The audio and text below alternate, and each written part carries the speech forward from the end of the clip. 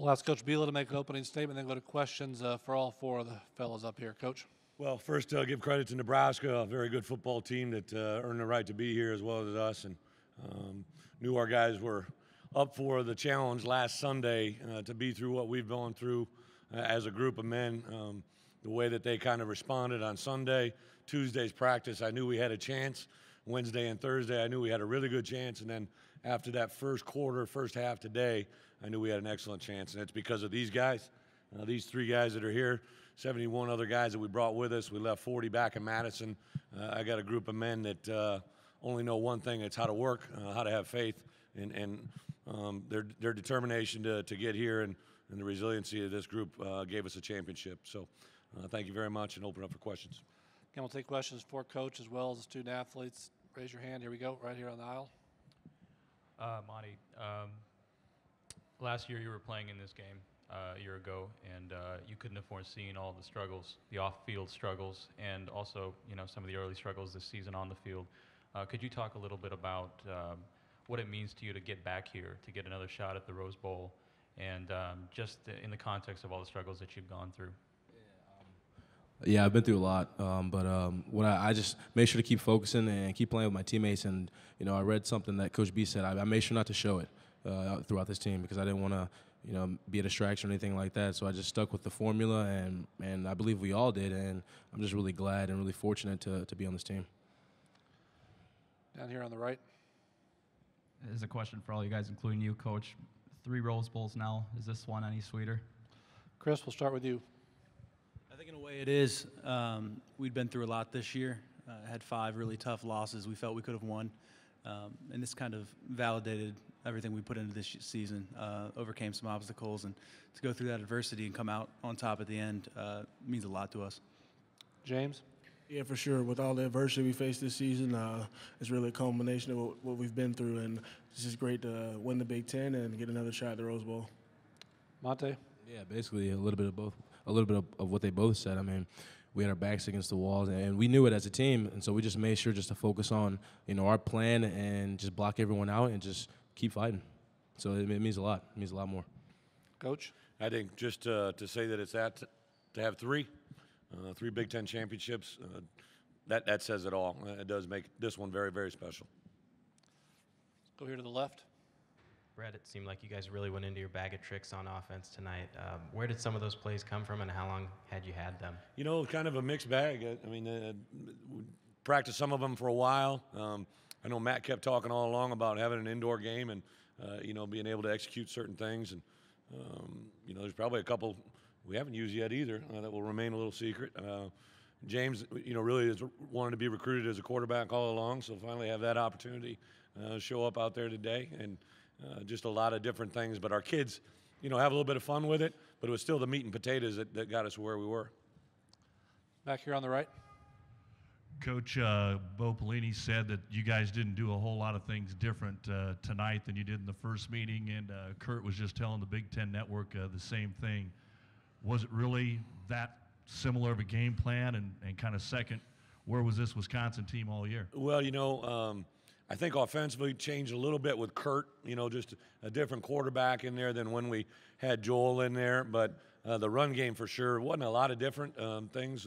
We hit some rounds and some different gadgets, obviously, that were new. But we stuck to the success of what makes us good. We really don't deviate. We've got a plan that we stick to. We talked about working together as a group, offense, defense, special teams. And as far as where we've been all year, we've been on the cusp of it. Obviously, we played a 4-quarter game, but just haven't had it. I knew we had a chance this week because we're really actually healthy for the first time in a long time at all positions, and that was a big part of the game. Out here to the left. Coach, Melvin had 216 yards on 9 carries. Can you talk about his performance today and how he fit into that game plan? You know what? Melvin's been getting better every week. I think he'd be the first to tell you he might be the player that's grown the most in our program from game 1 to where we are today. I was going through some yardage totals there at the end of the game, and number 28 right here said, "Just don't go past me." I don't know what Montee ended up with. It's always good when he's on the verge of breaking out Montee's records. But it speaks volumes about, these guys compete on a daily basis. I mean, Montee's great, James is great, and Melvin's getting the hang of things, and it's really fun to think about the future. Right down here. for Montee and James, did it feel like you guys were playing for a different team tonight, the way the offense was producing? And second, what do you think allowed the offense to just be so incredibly effective tonight? Montee, start with you, please. I mean, honestly, it's just the energy. The energy that we had in the locker room going out onto the field and out on the sideline was what we missed the second half last time we met this team. And we made sure to focus on building this game into a four-quarter game, and I believe we did. And that's the difference right there. It's just everyone was focused on the plan and kept the energy high. James? Like what Monty said, and just everybody straining through the whistle. We knew you never know which play is going to matter. Each play is a big play, so I think everybody finishing each and every play just helped us push us through this game. Here on the aisle. Coach, could you talk a little bit about Montee's perseverance throughout the season and culminating in what you guys were able to accomplish tonight? Well, I think it speaks volumes about who he is individually, but just as a collective group, I think when Montee made the decision to come back and spoke up last year in the Rose Bowl locker room, we all knew we'd want to get back to Pasadena. He expressed the desire to stay for a senior year and make that happen. And when he did that, I think it spoke volumes to all the people around him. I don't want to steal words from James and all the other running backs, offensive linemen. They wanted to see Montee have success. And hopefully this performance tonight propels him to the top of the Doak Walker because he's a guy that deserves it in every way. I think it's a true indicator of what kind of man you have. We all know he's a good player, but he's an incredible human being. Right out here. Bret, it's going to get lost in all the offensive fireworks tonight, but can you just touch on the way your defense played in the first half, especially, except for that one Martinez run, but Crow's interception and just all the other big plays they made? Yeah, I think, Jim, that our defensive coaches have been unbelievable all year with a game plan. We don't make a lot of calls. We just stick to a plan. We had a third down plan, but on first and second down, we had something that we just wanted to execute and play well. I thought Coach Ash, Coach Partridge had 2 new defensive coaches out of 4 for us to play the way we did. Also, just personnel-wise, Darius Hillary goes out, Devin Smith goes out. We got Peniel Jean in there and a number of guys playing in different positions that hadn't practiced that way all week. We're very, very deep up front, which I think makes us play well. And then Chris and the linebacker core is as good as I've ever been around in coaching, and they're getting coached very, very well, which leads to great plays. Right out here. Hey, Chris, how much motivation was it this week? A lot of people talking about a 5-loss Wisconsin team, a team that finished 3rd in the division. Is that something you guys talked about or kind of used as motivation going into this? Yeah, I think we're fairly candid about that. Our 5 losses were all close. 3 of them were in overtime. As far as being 3rd in our division, I think it's important to play by the rules off the field too, and we're proud of that. We run a clean program, and I'm really proud of that personally too. So we took it as motivation. We knew we were better than a 5-loss team. I think today we showed it. Back out here to the right. Montee, I know you felt like you had unfinished business after losing the Rose Bowl again last year. How important will this game be for you? Well, yeah, for me, that was the main thing that, one of the main factors of coming back, one of them was that I feel like there was a lot of unfinished business that I can prove, and also for this team. And like I said, speaking for the entire team, we all have something to prove. So we're going to take these weeks, serious. As always, really focus on all the small things and playing a 4-quarter game against a great team down in Pasadena. Over here.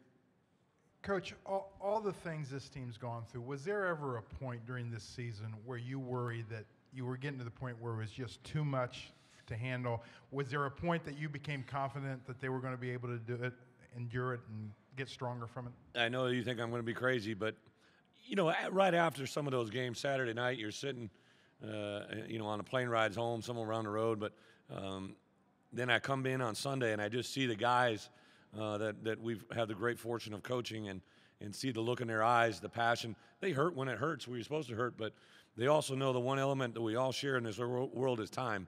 And if we spent one day worrying about ourselves or what's happened, we would never have a chance to move forward. And our guys are pretty quick to move on. I can't tell you how excited I was on Sunday and Monday. A lot of guys up watching film, big eyes. They were excited. They were energetic. They knew what we could do. And in this locker room today was off the charts. So I get it. I understand. I don't have a normal locker room. I got a group of men that is uncommon in the way that they go about their business. Out here. Montee, what did you think of Melvin tonight and the way he played? I I was waiting for the day, for the game where he was going to really excel and really show what he's capable of doing. And I'm sure the coaches are extremely excited, for the future because this player, he's going to be very, very good. And like I said, it's really pleasing to me to see him grow and watch him really do some great things out there. So it felt good. Got time for a couple more right down here.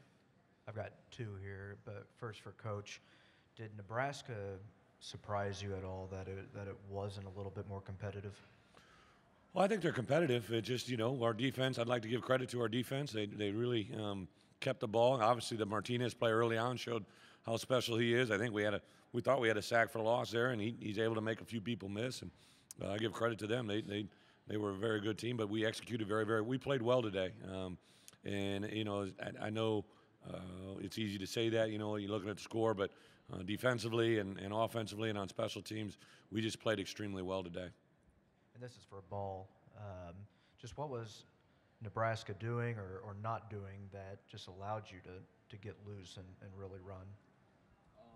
Well, just like Coach B said, let's give credit to them because they earned the spot to be here just as much as we did. But really, it was just what we were doing. We just focused on what we were doing, and we just made sure to execute the game plan. And the offensive linemen did a great job of creating some big, huge holes, for us. They actually made it very easy for us, and we didn't want to let them down. So we hit it, full speed, and had to make plays in the back end. And I believe we did. Is there one final question for the student athletes? Chris, you've missed 2 games, but you came back facing a zone read team led by Taylor Martinez. How important was the preparation this week, and how impressed were you with your defense staying disciplined? I mean, it seemed like after that big run, he never felt comfortable in the pocket again. I think it goes without saying that preparation is the most important part. The week leading up to this game, I think we had one of our best weeks of preparation on defense, and they've got a lot of weapons. Obviously, Taylor showed it on that run a few other times, and they got it to their backs, but really proud of the defensive effort from the D-line to the linebackers to the secondary. I think is one of our best we put forth all year, in the first half especially. Chris, James, Montee, you may go back to the locker room. Congratulations. Good luck in Pasadena. Anything left for Coach Bielema out here?